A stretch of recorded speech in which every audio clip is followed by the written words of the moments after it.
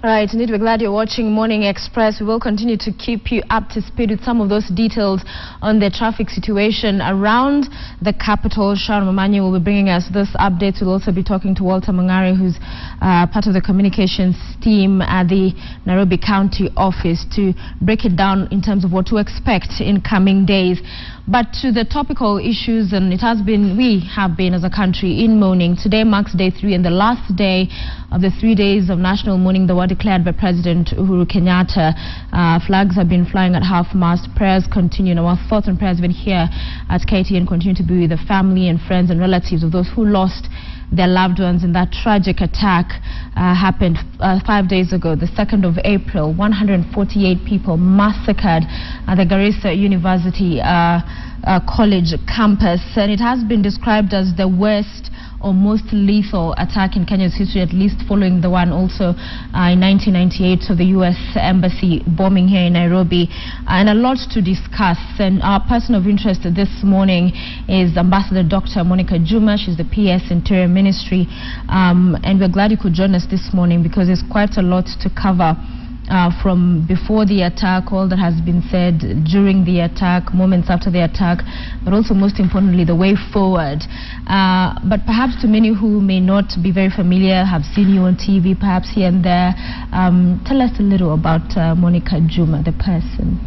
Thank you, Sophie, and I'm glad to be here to have a chat with Kenyans. My name is Monica Juma, as you have rightly said. I am the Principal Secretary in the Ministry of Interior and Coordination of National Government.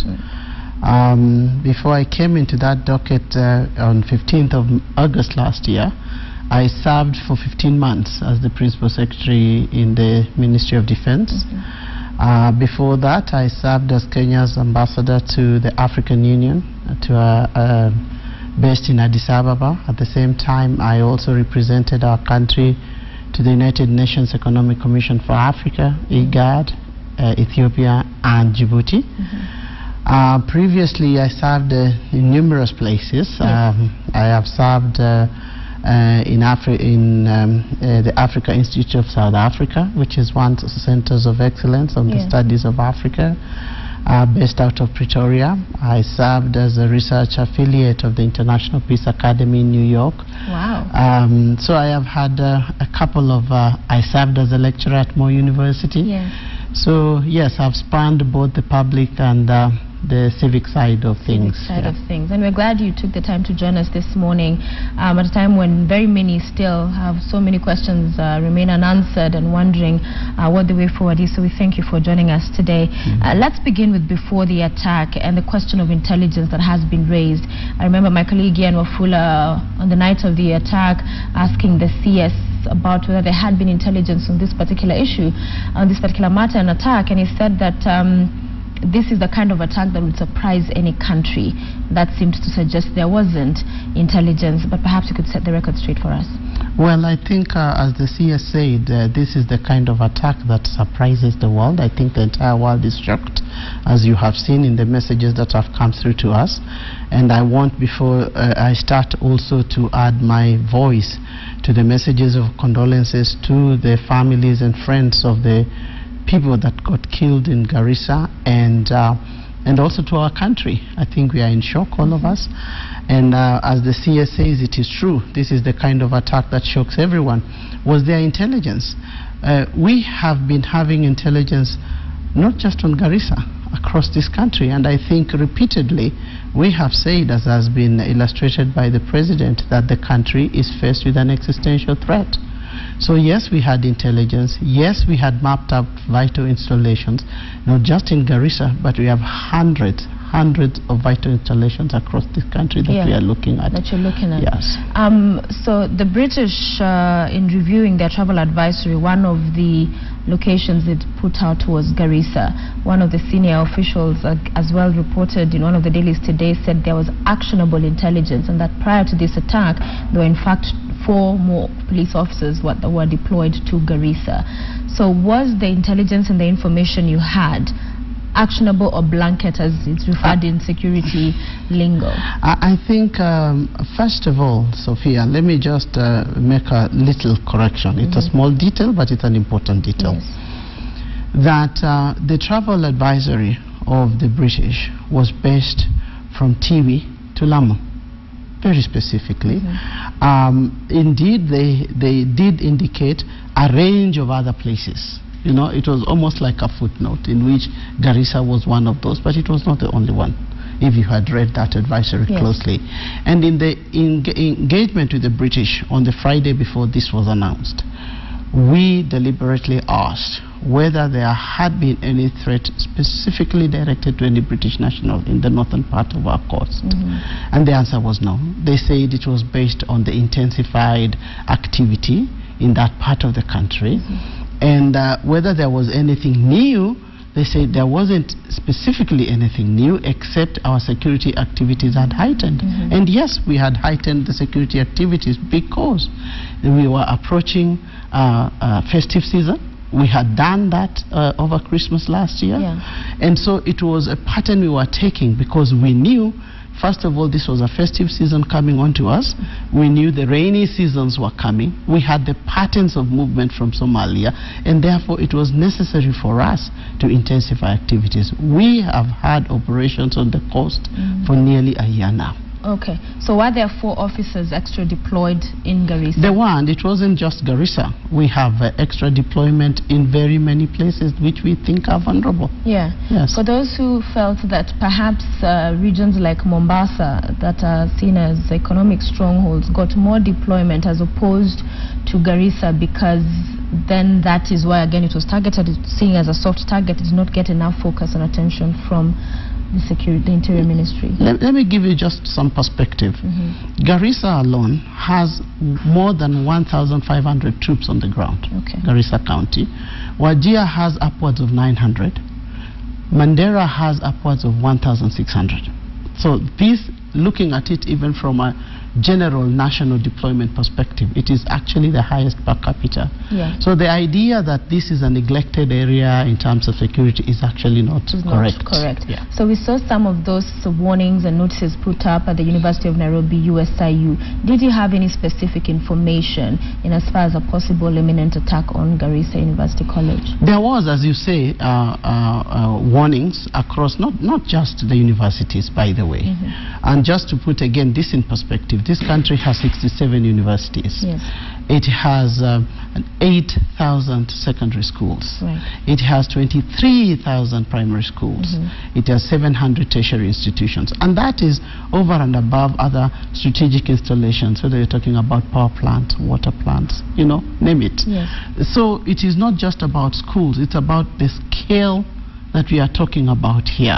And I think this is what, without making any excuses, I think it is important that Kenyans appreciate the scale of what we are dealing with here. And we are not talking about just Garissa or the northeastern, it's across the country, because these vital installations are across the country.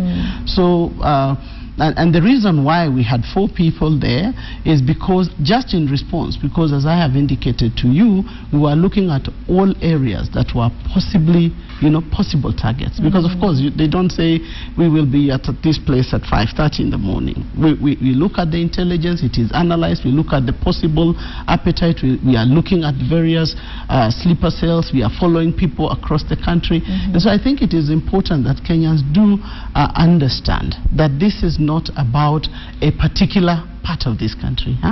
It is not about, and the idea that, you know, there is this region that is more favored, that is more focused on, is really not correct. And if you remember, even in December, the visibility of the security forces were across the country. It was not really in any one part of the country. Yes, there were warnings. We know that Nairobi University took a number of warnings into their notice boards. We are told even in Garissa there were some notice boards, and some students actually thought because it was April Fool's Day, it could have just been, you know, one of those jokes. But I think it is important to understand that that the scale of the threat spans the entire country, the entire region, the entire world. Yeah, speaking to some of the students who survived the attack on that fateful day, some of them did indicate that before this particular attack, they had expressed concern about their security to the authorities, to the administration. Were you aware that there were those kind of concerns in this particular university from the students themselves and the fraternity? The entire of this region has been under our watch, and I'm sure you would know why, particularly from December. And it is not just, and Garissa was one area where we actually had somewhat put under control for a space of time. Okay. We were focusing on Wajir, we were focusing on Mandera, as you probably would know, and across, I can tell you, across this country, we are receiving information daily from people. They are saying, we've seen this. Some of them are saying, and we are following every lead. Okay. We are following every lead. Not every lead takes us to a suspect, not every lead. So I want Kenyans to know that we are not taking any piece of information lightly at all. Okay. At all. Let's get to 2nd of April, and the country wakes up to this sad news of an attack there, and it plays out to be a 15-hour siege. There's been a lot of criticism in terms of response. Talk to us about when this information got to you and the steps that were taken to arrest this matter. And in your opinion, why it took so long? Well, length of time is quite relative, eh? It is relative. Of course, something like this, when it happens, the best thing to hope for is that it comes to a close as soon as possible, and soon as possible can be anything, because first of all, you do not have the right information about the numbers of attackers. And I want to say, because I've also seen people indicating, how could 4 people hold such a population to ransom for such a long time? And I just want to remind Kenyans, when we saw something like this in Norway, it was one man. For 1.5 hours, he brought down 69 people. If you are armed, if you take a vantage point, if you go to a soft target, even one person can cause horrific damage. Horrific damage. These people, they went at one point, they were on top of the buildings. They were making sure nobody would come closer to where they were. It's about a person that has for a long time been casing, been preparing, and taking the surprise. 5:30. How many people are awake at 5:30 in a university? And so it could not have been a more softer target, if you think about it. It could not have been a worse time, a worse place. And so the idea of length of time, and one day is a long time. When people are under duress, it is a very long time. But I want to assure Kenyans that when we got this information, I personally received that phone call at about 6 o'clock in the morning, and immediately a lot of things happened. A lot of things happened, including the briefing with the cabinet secretary, including the decision that he has to get on the ground immediately so that he can be tactically on the ground and assess the situation and take the right decisions out there and make sure that everything was being coordinated appropriately. And this is what explains why he had to leave for Garissa at that time. Yeah, so, I have had stories about, why should the CS go and the IG go?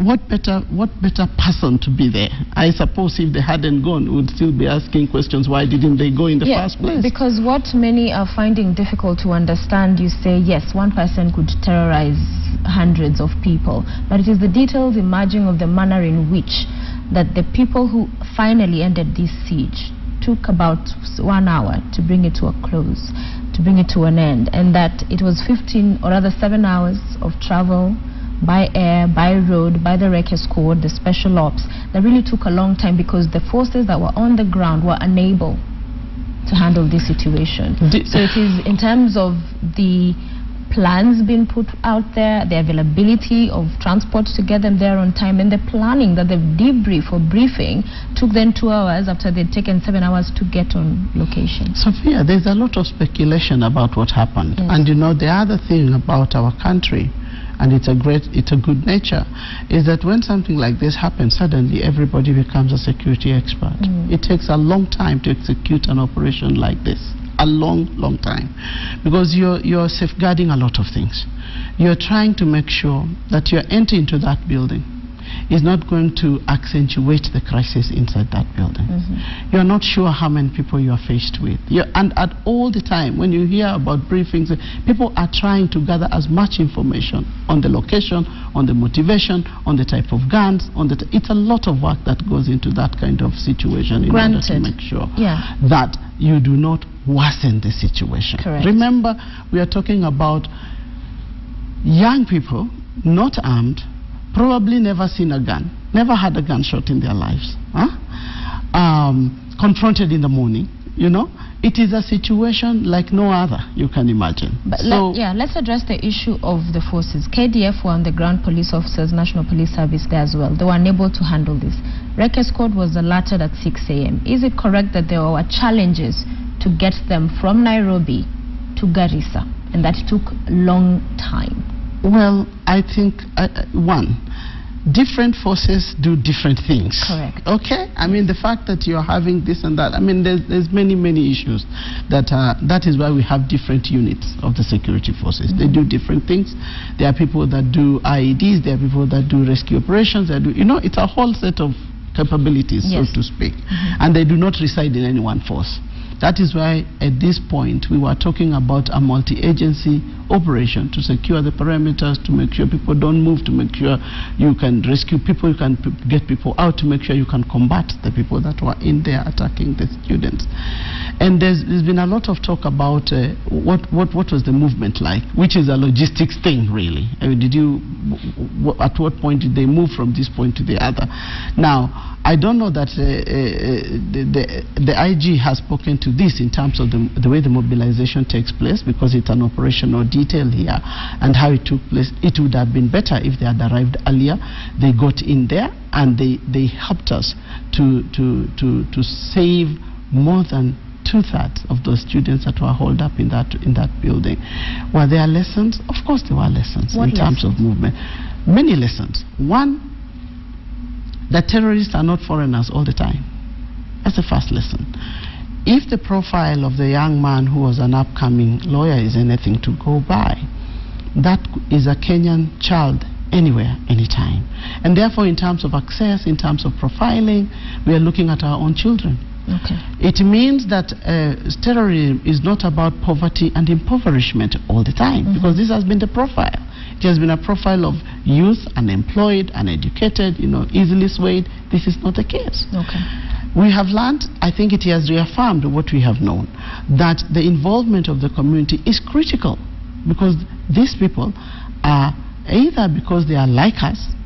You know, we are told one of them who was pointing out at the students was a Kenyan, working there, was a worker probably in the university or in the Garissa town. They are one of us, and I think the role, the civic duty of every Kenyan, therefore, is to figure out who is your neighbor, and therefore the initiatives that inform us in terms such as the Nyumba Kumi initiatives are critical if we are going to deal with this situation. And we will get to that in as far as when the lessons to learn and the way forward, and who are these people that are terrorizing Kenyans, and the changing face of terrorism, if you like, with this profile of the upcoming lawyer. But let's, before we move to those other details, the ministry described this as reasonable time compared to Westgate in terms of response. I'll take you back there, because even the CS came out and said this was done well, commended the military, the officers, men and women that were on the ground. So you will say there are lessons learned, but you will not admit to failures in as far as the systems and getting the special forces from one end to the other when they are needed. Well, this is a lesson. Maybe what we need to do is to have locations of these people closer to certain places. But let me tell you one thing again, that as I indicated from the beginning, the threat to this country is across the country, and therefore the stationing of the special forces is done in such a way that you can reach any part of this country, you know. Again, and this goes to what the CS was saying. Yes, there is a commendation for the officers in terms of the reaction time, in terms of when the attack happened.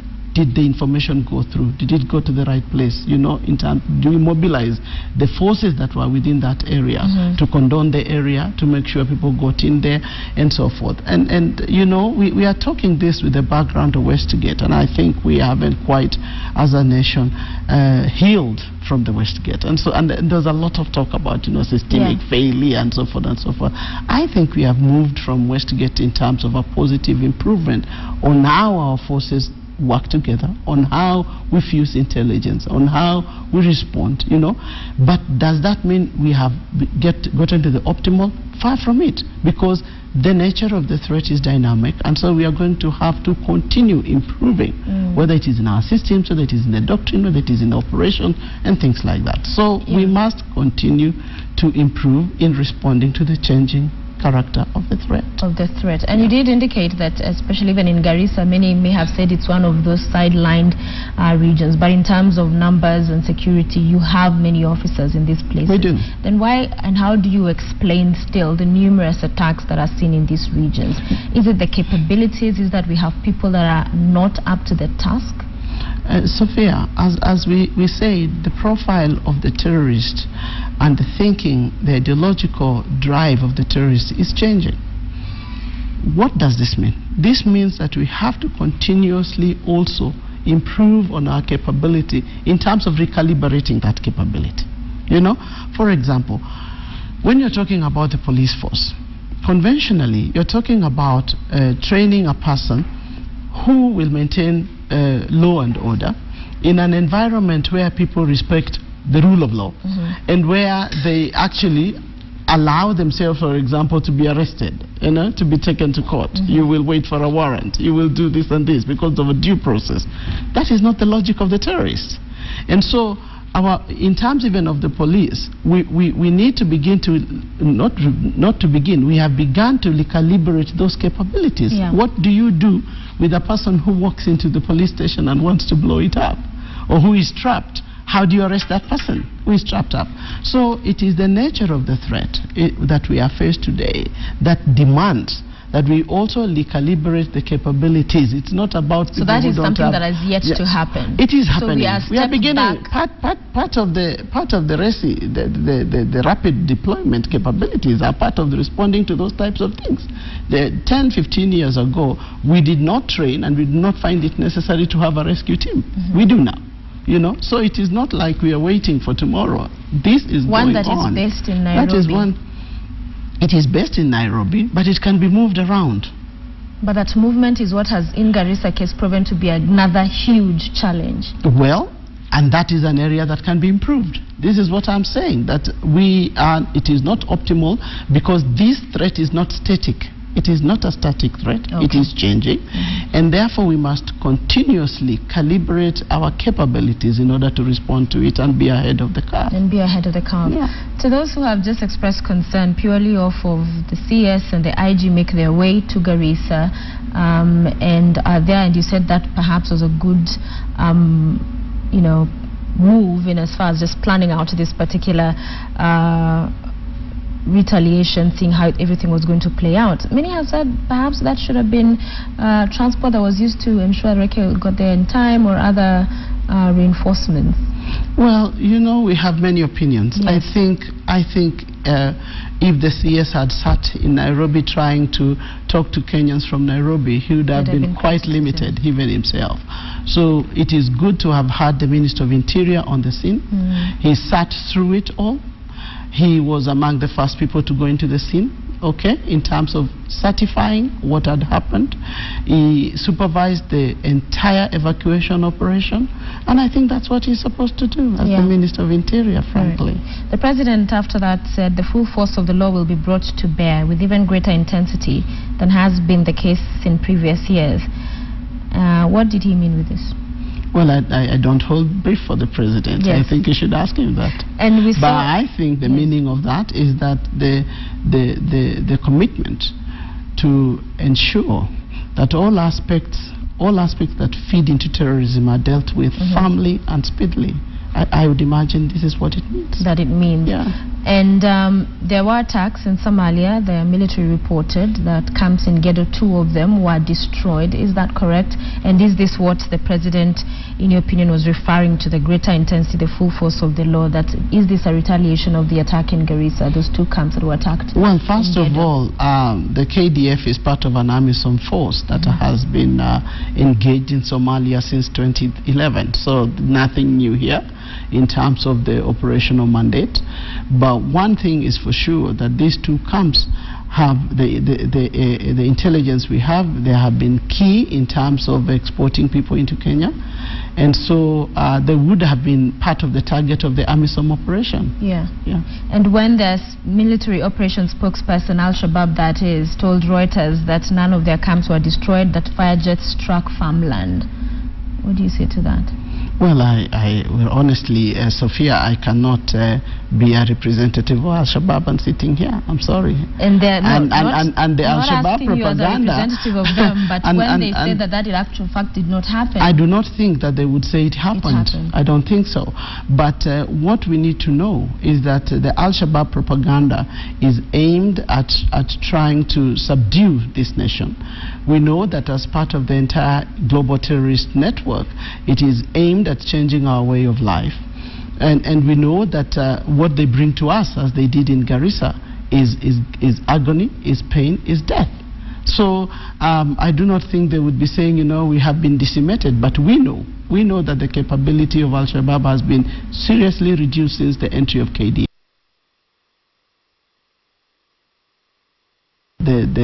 The entry of KDF was a game changer in this regard, and we continue to put a lot of pressure on them. In fact, it is indicated that it is that pressure that is pushing them to some of the other areas, because they are trying to get out, they are trying to hide in the populations, and they are trying to move out. So clearly we have denigrated their capability, and we will continue to do so. You say you have done that, and even a number of their key leaders have been killed, but they still continue to attack Kenya, some of these huge attacks like the one we last saw. So what is it about us or them that is still, as you continue to diminish them in terms of their capabilities and what they can do, but look at the fierce manner in which they're able to hit back?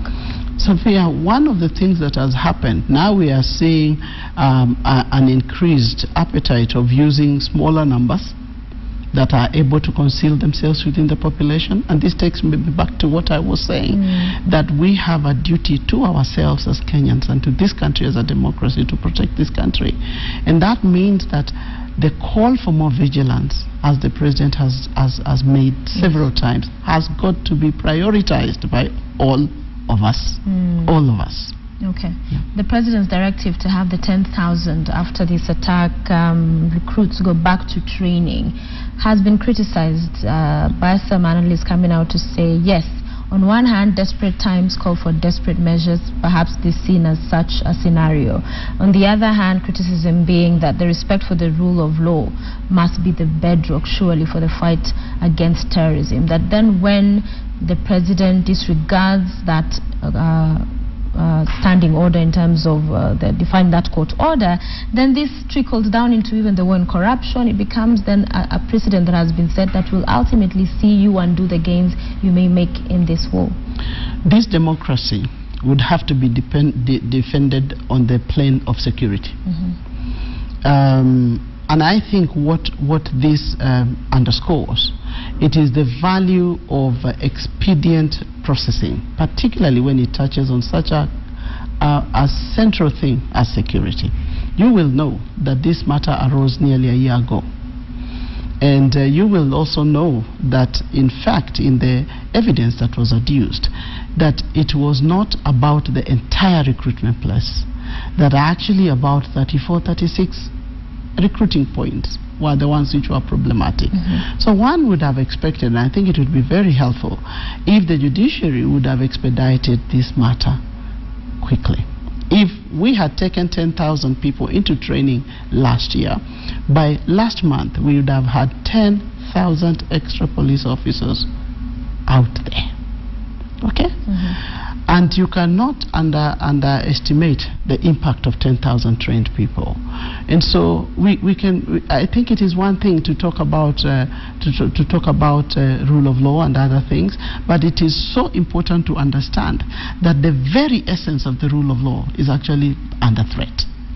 And the only way you can safeguard it, the only way you can guarantee the rule of law, you can guarantee democracy, is first of all by securing it all. You know? But where do you draw that line? And you don't have to draw it. That's the point. Where you do don't you have to draw it. distinguish between that moment where then now defying a court order means safeguarding the rule of law? I don't think the president has defied a court order. He has indicated that we should have the 10,000 young men and women going into training. Now, if that became a huge problem, there are also possibilities of doing a fresh recruitment. So, I mean, I think this idea that there is a defying of the court process and so forth, and there is no reason why the court cannot actually issue the judgment today. They have had all the evidence. It has been adduced to them, you know. And so I think the point about expediency is so critical, Sophia, that and let me tell you, every government's first obligation is to safeguard its nation. That is the oath that the president took. Yeah. He has a first order duty to safeguard this country. However, we run that risk of then recruiting police officers whose selection is based on corruption. And security in itself has had some of the challenges emanating from corruption. So how do you reconcile that, yes, on one hand, this is for the better and higher good for Kenyans, but on the other hand, still twisting all us back in that issue and challenge you face the country? If you have looked at the last security amendment law, you will have seen that we have raised quite a bit the threshold in terms of looking at corruption issues relating to security officers.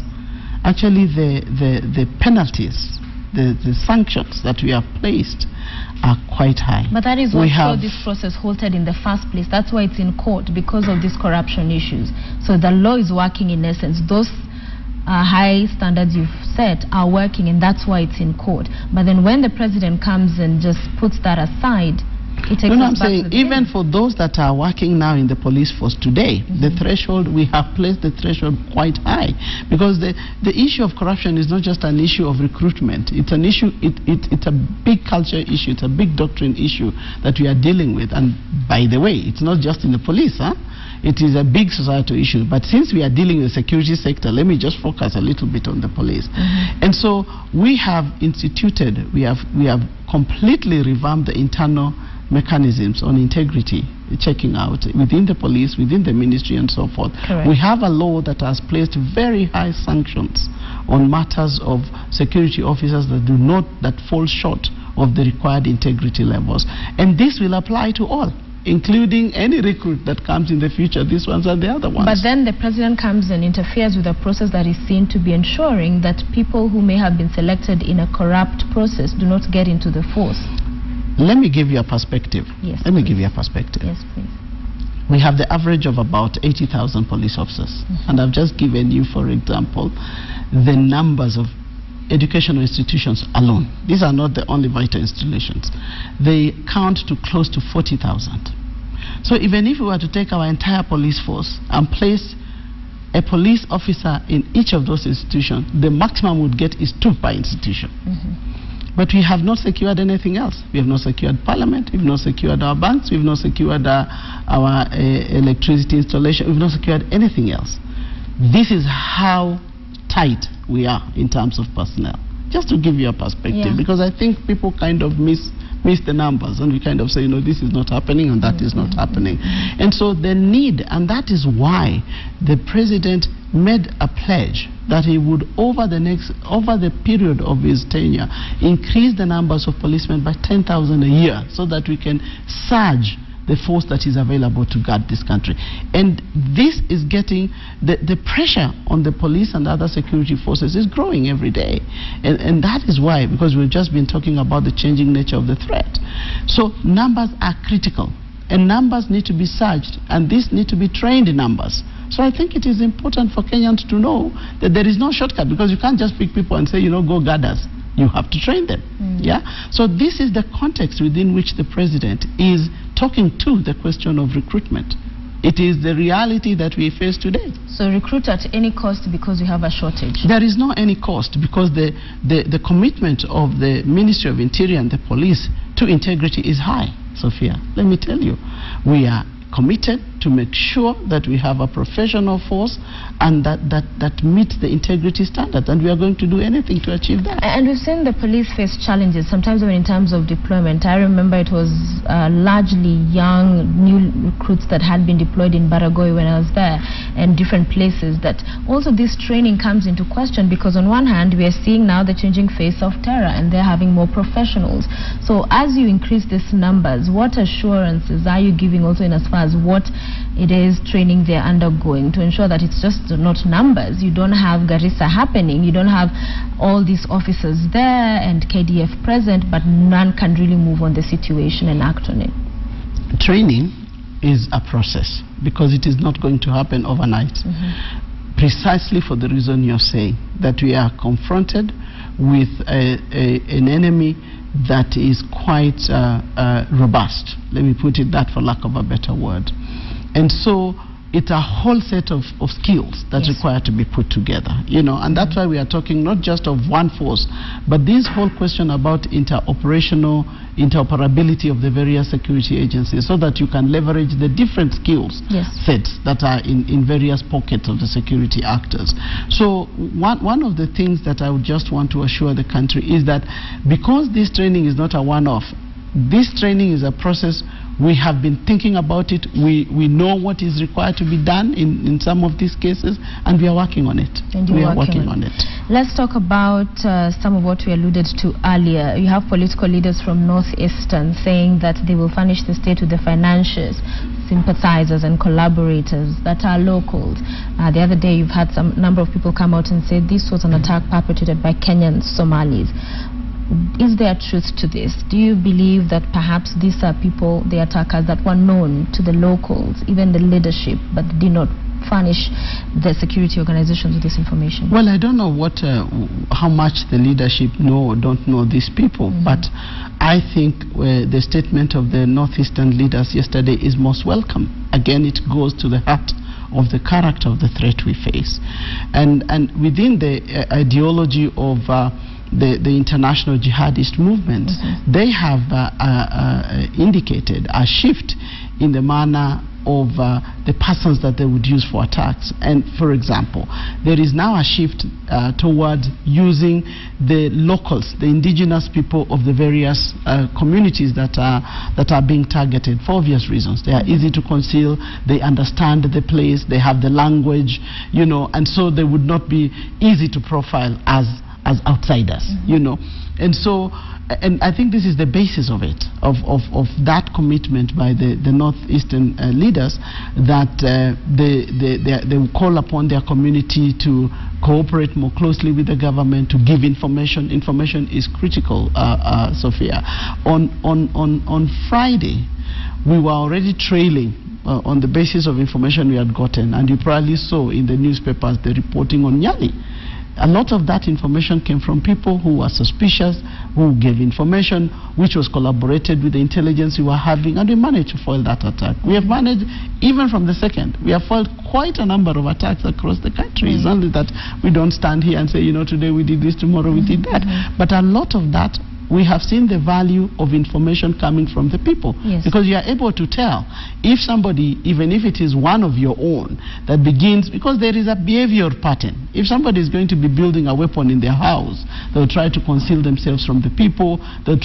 Sometimes they'll be very antisocial. They'll be buying certain things, you know. So there are some telltale signs which will not necessarily be in the plane of the security area. You know, somebody going in and buying fertilizer on a rainy season. I mean, there is nothing suspicious about that until you see certain other telltales, you know. And so we welcome, I mean, that commitment from that leadership. I think it is useful. It goes back to the civic duty of the Kenyan really today. And from the Ministry of Interior, would like to assure the people across the country that we would be most appreciative for any information that would help us to turn things around. You talk about information, and it strikes me, it reminds me this details we're getting that this Abdullahi, one of the attackers who was a lawyer, had disappeared from home, and his parents are said to have reported a while back, I think 2 years ago, that he'd joined Al-Shabaab. So as on one hand we're getting reassurances, and you are urging the Kenyan people, the president as well, to report, but some of this information, like in this particular case of a chief in one of the regions in Mandera, was never acted on, and perhaps this is some of the information that after it was reported would have ensured we don't have perhaps the case of Garissa. So as you urge people to report this and give this information to you, what assurance is it that is going to be acted on in this particular case, Abdullahi? It appears not to have. Well, I mean, as you probably know already, this young man disappeared. He resurfaces in Garissa. Okay. Now you're saying that we didn't act on it. I think Kenyans need to know there's quite a number of Kenyans that have been to Somalia. Some have returned. We've been profiling some. We've been engaging some of them. Okay. So it is a whole process, and what we are saying is, of course, this chief had reported, and one of the useful things that would happen, and we knew, for example, that he would several times there were phone calls through, people were trying to follow these phone calls through, and it is possible to conceal. Again, we are coming back to the question of concealing.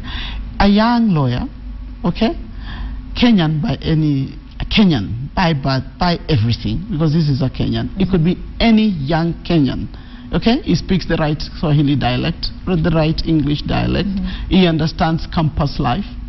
Okay, so it is all this level of concealing that makes it much more difficult, even for the security forces, to identify these people, and that is why we have more recently been insisting and calling upon people, the community, because it is possible. The joining of the dot will depend on a lot of information that, singularly standing on its own discreetly, is not completely risky by itself. But once you connect the dot, then it begins to paint a picture of a certain situation. So I do not think it is correct to say nothing has been happening. We've been looking at our youth. We have relative numbers. We are aware. We know certain regions that have had larger numbers of youth than others.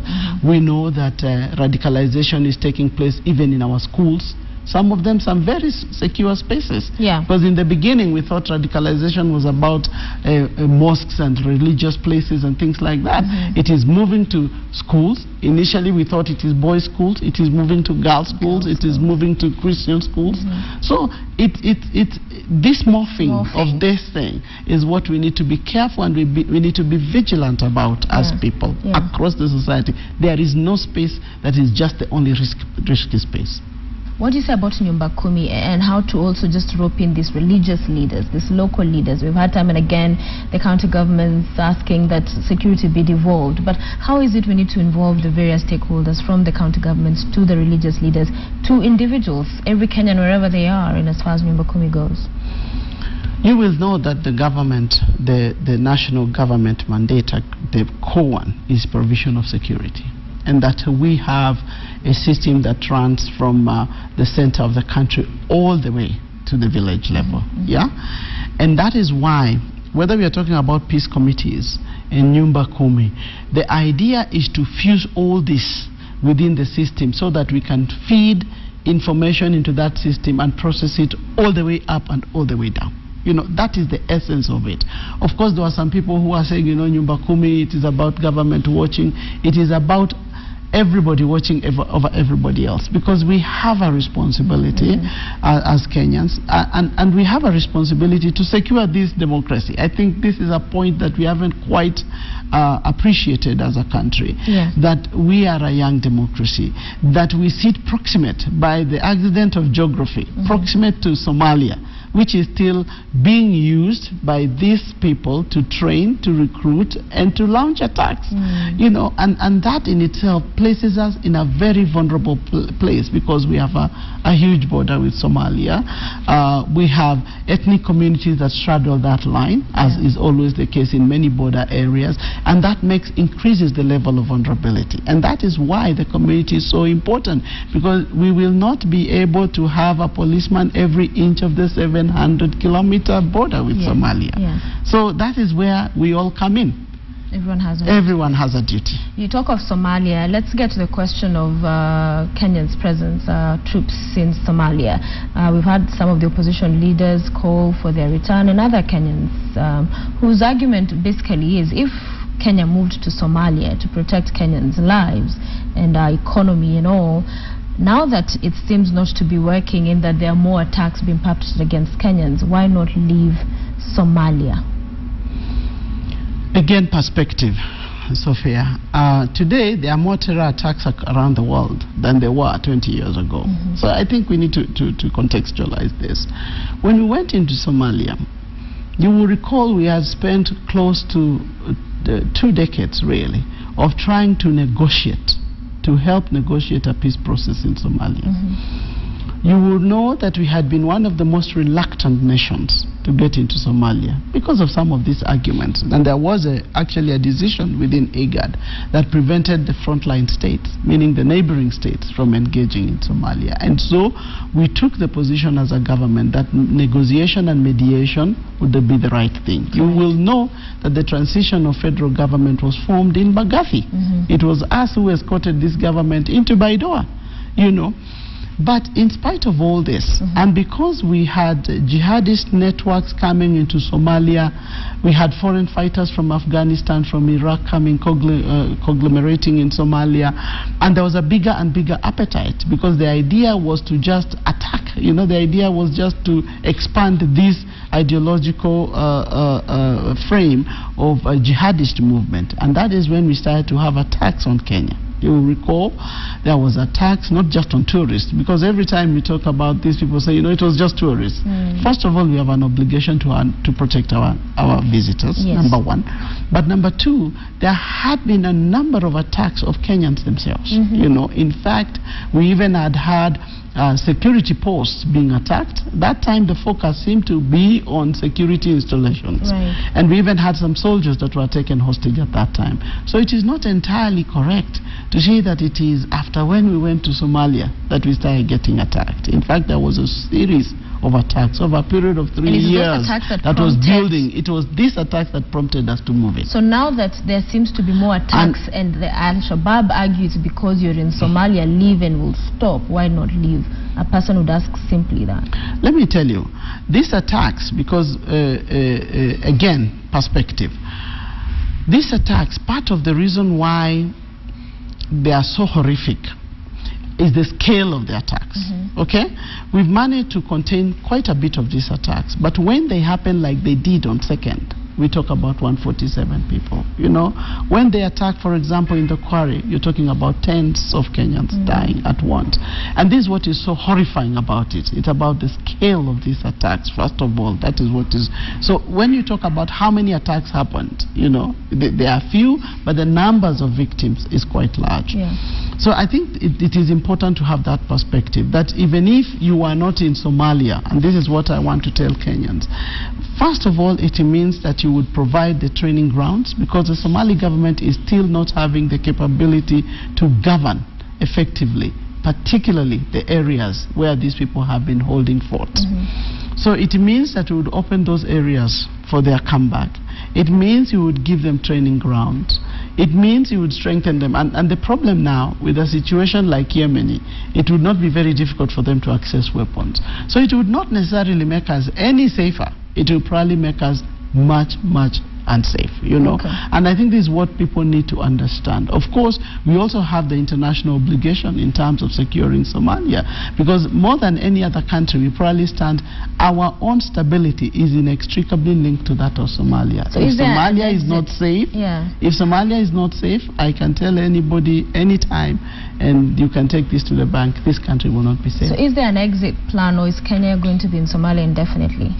Kenya has no appetite, and I'm not speaking, for the Ministry of Defense, but Kenya has no appetite to be in Somalia forever. And we have argued, as I did even when I was in the AU, because that's when we went to Somalia. I happened to be the ambassador then at the African Union when we were getting incorporated into Somalia. We actually, as a matter of fact, quite hesitated, and we were called upon, including by the United Nations Security Council, to engage. And when we did, everybody agreed to the point of taking of Kismayo, which was a big supply line for Al-Shabaab, and that was the beginning of their collapse. That was the beginning of dismantling their networks. So there is no appetite to stay in Somalia until infinitum. It's unclear. Well, as we speak, we are part of AMISOM, and will continue to be part of AMISOM. There is within the African Union a plan, because as you probably know, Somalia is going to be having their elections in 2016. We are hoping that the regional administrations are going to strengthen their governance for the backfill. The important thing is to have a backfill.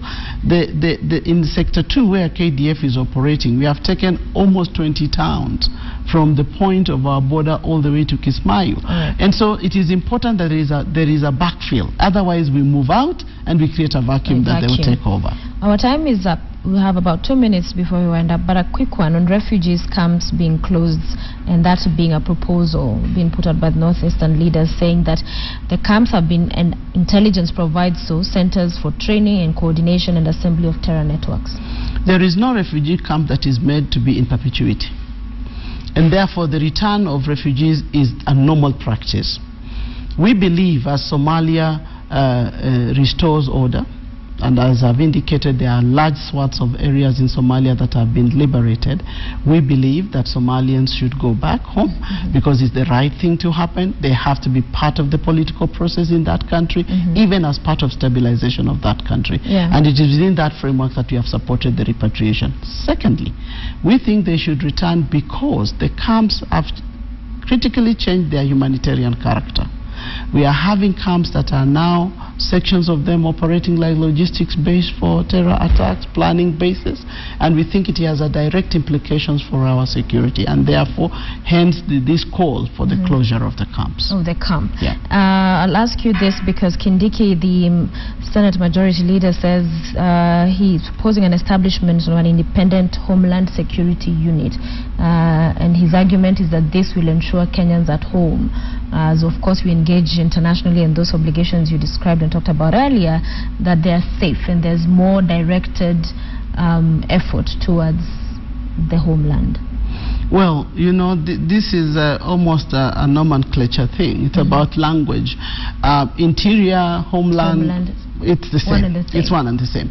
But the evaluation of even the Homeland Security from America, where it is driven from, is indicative that creating a unit which you are calling a discrete unit for Homeland Security is not the answer. The answer lies in leveraging all your capabilities, and so in creating ways of interagency cooperation and reaction when there is need. All right. And finally, what you tell Kenyans now, third day of mourning, having lost 148, and it's sad, it's heartbreaking, it's heart-wrenching. It's the tales you get to hear, what families are going through, unimaginable stuff. And as far as where and what measures you plan to put, of course you cannot give a strategy, but what plans, what you intend to do as government and as ministry to ensure that Kenyans, again, no matter where they are safe?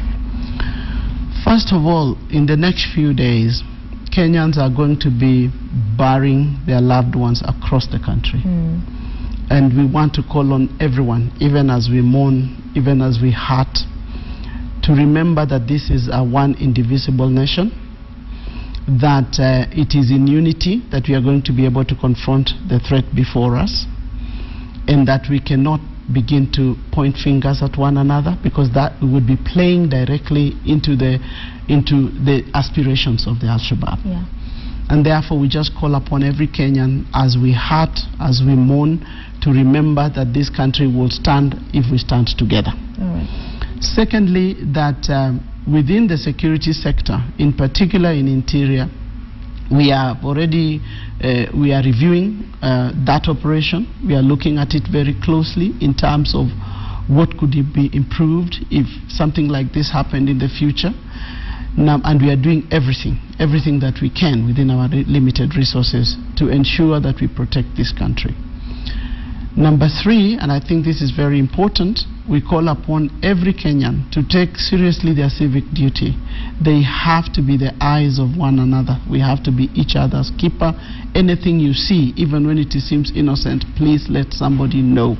You know, it is better to err on the side of caution than to be sorry. Because I am sure if we had gotten certain information about people who were in, and that is why, Sophia, we were insisting, even in the amendment, in the proposal for the amendment, we wanted to have recording of everybody that stays in every hotel, small or big. We do this for big hotels, we should do this for small hotels. Because increasingly we are seeing an appetite to use those small hotels because they are the ones where we do not have records of. So it is important that every information is brought through to us. Finally, that we are part of the international community, and we are in Somalia because in securing Somalia, we secure Kenya in the long run. All right, and we'll end it there. Thank you very much. Thank you, Sophia. Ambassador Dr. Monica Juma, who is the Principal Secretary, Ministry of Interior and Coordination of National Government, with us this morning on Person of Interest and addressing many of those questions that have been raised, most of those concerns, the way forward, what is likely to happen.